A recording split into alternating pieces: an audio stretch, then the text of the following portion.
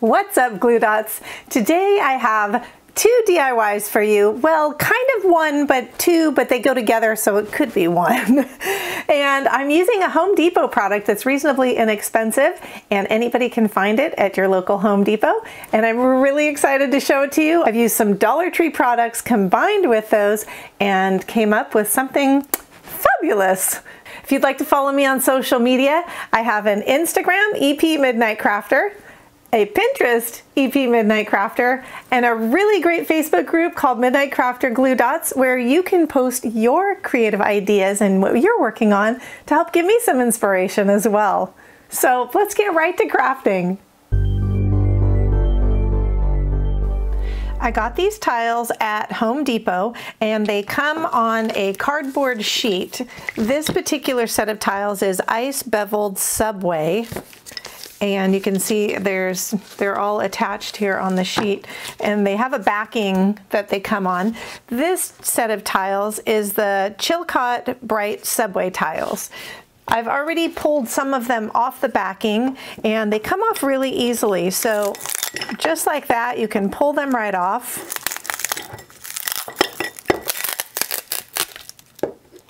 And you're going to want to pull off 4 of them for the smaller candle holder. This whole pack of tiles here, there are 12 tiles on here, and it's just about $12. So I know we would get super excited if we found this piece alone for $1 at Dollar Tree. So just the fact that think about it as buying in bulk. So there's 12 of them for $12. So it's kind of the same pricing.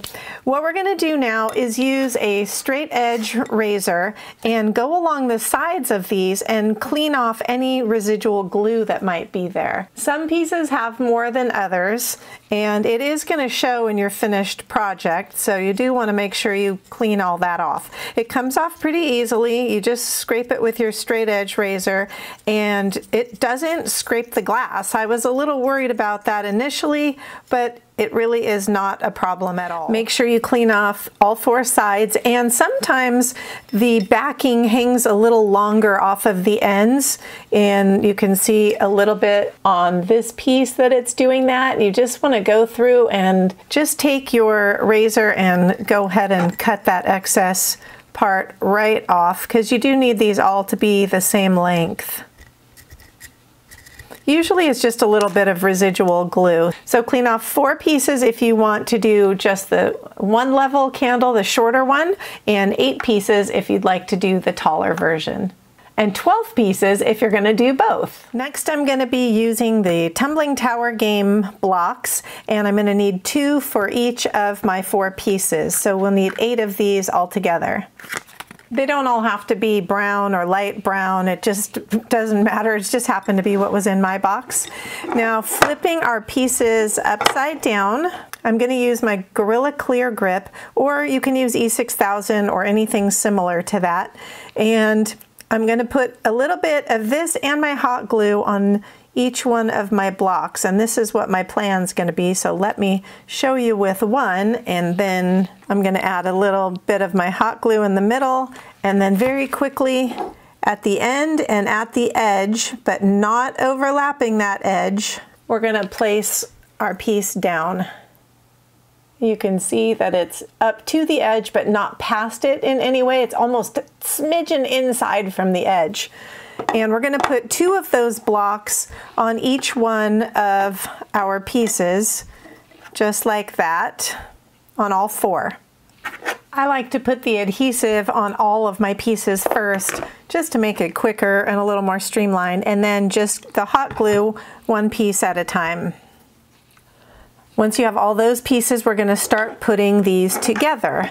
So the way we're going to be doing that is each edge will get overlapped and glued to the side of the blocks of the other edge, right? So we're just going to need to put some glue the same way we put it on these blocks. We're going to be putting it on the sides of these and putting together 2 at a time. This time I'm putting the glue more towards the back side so it doesn't ooze out to the front. And my battery died right while I was doing that, so I'm going to show that to you one more time. This is how they look when you put them together. So I'm going to now do that one more time, well, actually a couple more times to get this all put together, but one more time so you can see.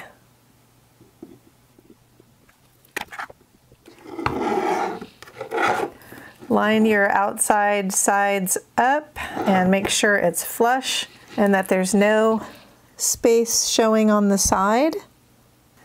And then we're going to glue on our last piece. We're going to go in there from the inside and line up some hot glue right along the side of that block.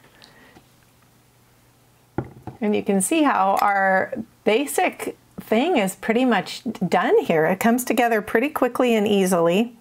The next step is to take a piece of your silver plastic tray from Dollar Tree. This is a scrap piece I have. We're going to be cutting a square piece to cover this piece here.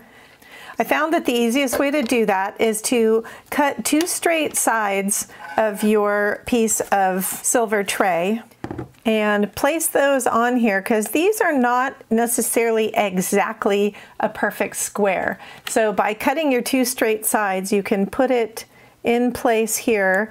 And then I like to use an X-Acto knife so I can make a little score mark or just a little scratch mark so I can see. And line up so that you can see how much you're going to need to get the piece to fit perfectly within there. Better a little too big than too small, because you can always trim it down. Make sure your piece fits in there nicely, and then you're going to add, again, both E6000 and hot glue to get that to stick. There you go. Now we're going to be taking these pieces from Dollar Tree. There's 2 to a pack. They are just called candle holders. I don't know.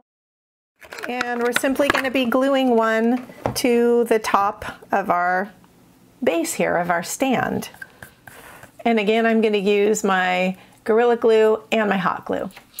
Okay, so I have now made 2 of these. You can keep 2 of them at this height if you like that, and just use your little candle holder bases, 1 on each one, so you have 2 matching pairs. Or if you'd like to, you can make 1 small one and 1 double height one. So for the double height one, all you're going to do is simply put glue on the base of this and glue 2 of them together, and then you'll have them stacked. Of course, you will have the seam line. It's really not bad at all. It looks pretty good in the long run with everything going on, but if that does bother you, you could put some bling wrap in there or something. Although I think this looks really nice and really modern as it is, so I'm going to leave it. For gluing the 2 pieces together, I'm only going to use my Gorilla Glue, and then I'm only putting it towards the inner part because I don't want that also to ooze out in that seam and to show. I'm going to let this one dry overnight. And are you guys giving me thumbs up yet? Come on, you gotta love this project. This is amazing. Hit that subscribe button down below if you want to see more things like this. For these subway tiles, it's a tad bit different because the back of these has a bit of a bevel to it. Also, the sides have a little bit of overspray of spray paint from whatever they sprayed the backing with. So for these, you're going to, because of the bevel, glue your block on about halfway between the outer edge here and this bevel line. So just about like that. Because these have that painted edge and I'd like it to be a little more uniform, I'm going to be using my Crafter's Square metallic marker, the silver one, and just going over some of that white to make it silver. It doesn't match exactly with the other silver, but it does look a lot better than that white that's showing. And for the top of this one, just to change it up a bit, I took some of the little votive candles in case you can't find the other ones, and I spray painted the inside with just the silver metallic Rust-Oleum paint. So it gives this look on the outside. You can always spray the outside if you'd like to. Either way, it gives a really nice shine. Maybe even spraying the outside would be better. It's up to you. And we're going to glue that one into place on top here. I'm going to show you all of these. I made a discovery. This morning when I couldn't sleep when I woke up, of course my mind went to crafting, and I started thinking about this paint in here on the seams on the sides and wondering if I tried scratching that off like I did with the glue, what it would do. And guess what? It comes off. I was so excited about this because that was one of the things that I felt like was kind of a drag about this one, because I really love that silvery look, but I did not like how this white paint was on the sides. So I had to let you guys know this just so that you can see. I've already done it on these sides. What a difference. Oh my goodness. I love it. The first step for this next project is to remove all of the pieces from that net backing and just have the plain pieces. You don't have to worry this time about scraping the paint off the side, because there's only going to be a couple small short sides that it's going to be showing on, so we'll scrape that off when we get to it. Next, we're going to take one of these Dollar Tree signs. It doesn't matter what sign it is. It happens to be that I have an Easter sign, and as long as the size is the right size, which most of them are pretty standard, but it should be the exact length of what your tile pieces are. We're going to turn that sign upside down and place our tile pieces, because we're going to be trimming this down and we need to know how short to make it. I'm going to actually trim from this side so I don't have to worry about the holes. So I'm going to put my first tile right up to the edge, just like that, so we know where it's going to be. Then these you can lay down because we just need the length. 2 of those, and then 1 more standing up here on the end. Take a pencil and mark it. I'm going to use my square to make sure that I have a straight line. And then we're going to start scoring that line with a box cutter. I lost a little bit of footage there, but all I did is continue to score till the line was nice and deep, and then just break it off. It breaks off really easily. Sometimes you have a little bit of the edge because of this paper that's on this other side, but then once it was broken off, I just went over my score line again, where my score line was, my edge, and that extra little piece cut right off. Next, we're going to be taking our silver oval plastic tray from Dollar Tree, and you do want the oval one because the round one is not quite long enough. We're just going to flip that upside down and take our sign, place it on the top here, and we're going to trace out our sign. Now, this doesn't fit completely either, but that's okay because part of this is going to be covered with our tile. Center your sign as best you can so that there's very little of each corner, that they're kind of evenly hanging off. And then I'm just going to use my silver metallic marker from Crafter's Square in Dollar Tree because the pencil doesn't really seem to show up very well, and at least I'll be able to see my line clearly this way. Now we're going to go through and cut off this entire edge here of our tray because we only really need this flat part.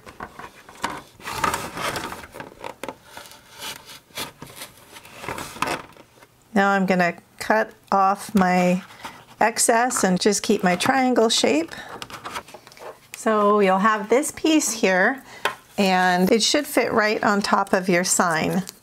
And you may need to trim a little bit. Looks like I'll need to trim a tiny bit. We're going to be putting this piece aside for right now. Don't worry so much about these edges that are curving up. They're going to flatten out. They're also going to get covered a little bit with the tiles, so it really won't show much in those corners. What we're going to do next is use a little bit of Mod Podge, and I'm just using some extra fine glitter. This one happens to be from Arteza. And we're going to be painting this edge here and putting glitter on it. This way we'll have a much nicer look to our edge, and it won't be obvious that it was a sign from Dollar Tree. Now anything will work, school glue, whatever. It doesn't have to be Mod Podge, but it does kind of soak into this chipboard, so you do need to put a pretty good amount on there. Then just go ahead and sprinkle it with glitter I'm going to do that to all 4 sides, and then I'm going to let it dry really well before I move on to the next step. Once all 4 sides are done and you let it dry, if you'd like to, you can go over it with another coat of Mod Podge on top of this so that it will keep that glitter in place from falling off. So I'm going to show you a little trick to help to get these corners to lay a little flatter. Now they're not going to lay perfectly smooth and flat, but they're going to not flip up as much as they are, and they'll be much easier to glue down. If you flip it to the back side and have one of these heat tools, mine is from Stampin' Up, but there are so many of them out there. I really recommend this tool for so many different things, and I'll leave a link below if you're interested at all in getting something like this. But what I'm going to do, and I'm having this ready because this plastic gets really hot, I'm going to heat this plastic up until I see it start to slightly change form, and then I'm going to take this and press it on there, not only to help cool it off, but because it's nice and smooth and flat too.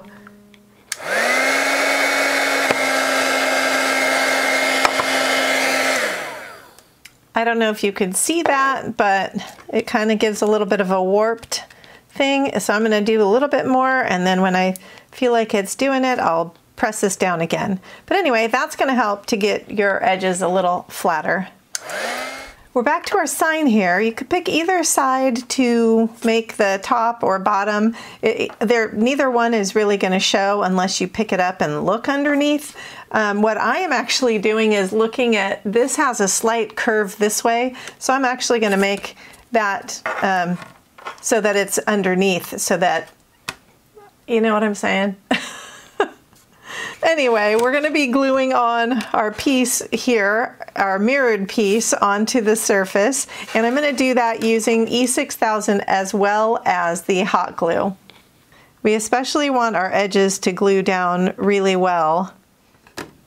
I'm going to do a little bit of this at a time because I don't want my hot glue to solidify and create any bulk. So I'm just going to lay some of it down and line it up and then work my way across.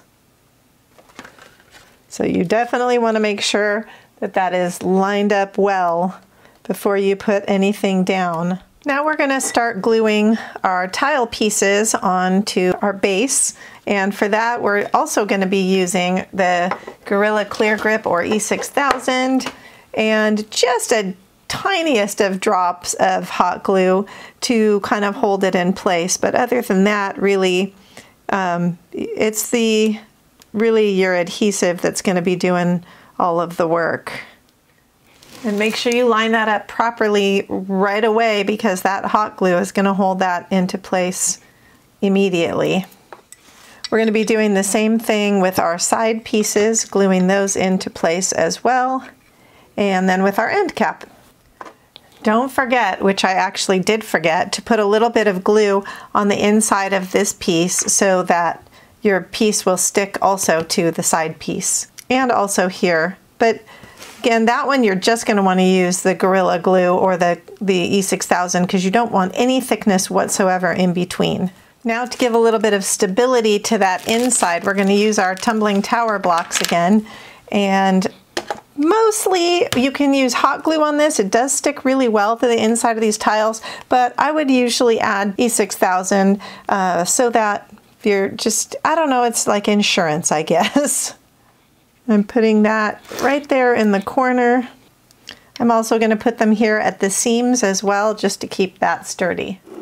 So I want to show you a couple things. One thing, do make note to put something, when you flip this upside down and you're working, put cloth or something under, because I did get some scratches on this silver part. The other thing is, because these corners, I'm not really loving the way they're looking, I'm going to be putting the last 2 tiles that I have here on the ends to cover that.